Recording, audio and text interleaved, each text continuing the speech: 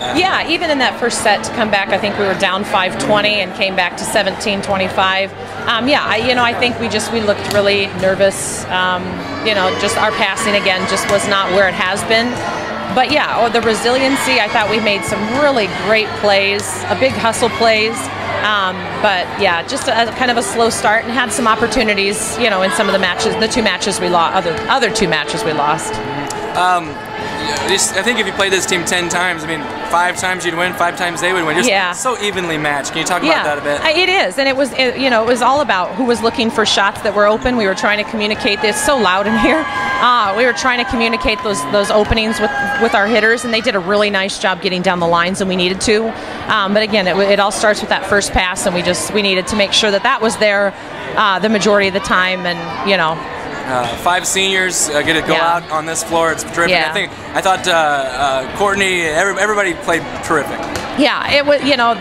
This is where you want to go out. I guess you don't want to go out at all, but they end here. They're going to be extremely hard to replace. Lots of leadership and just kids who have been a part of this program and given a lot. So yeah, they're going to be hard. They're going to be hard to replace. I guess looking ahead, you got Grace and Kate and Angela back. That's a pretty good start. Yeah, that is. It is. And we got to challenge those younger kids. We have a pretty deep bench. Right. We have challenged those younger kids to get up there and make a statement and make a play for some of those jobs. And we do.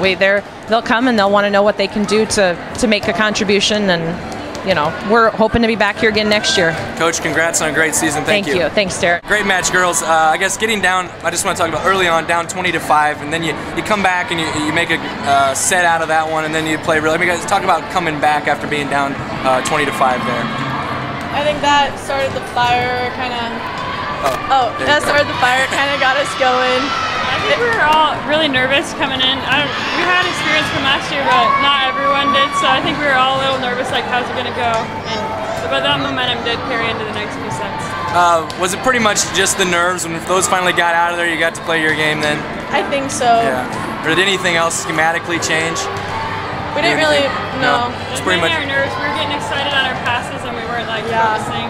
I was saying to Coach, I think if you two teams played 10 times, you'd probably win 5, they'd probably win 5.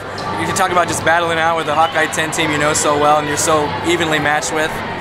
Yeah, they're good. They have that one, Ludwig. They have Ludwig, and she's a really good front row player, and then they have the Bears, Scrappy, and... either one of you talk about those 5 seniors and what they've meant to you and to the program the last 4 years? They've meant the world to us. Their leadership is so good, and it's just going to suck not having them next year. And obviously with you two coming back and Angela coming back, it's a pretty good start. And Madison coming back, pretty good start for more big things. I know you're thinking more sports in between now and then, but I guess what do you guys do in order to get over that hump, maybe into the semifinals? I think if we just would have played to the highest we knew we could constantly through, I feel like we could have won. And we just need to practice hard during the summer, and hopefully, our goal is to be in the finals next year. So. Great job, girls. We'll see you on the basketball court, all right? Thank you.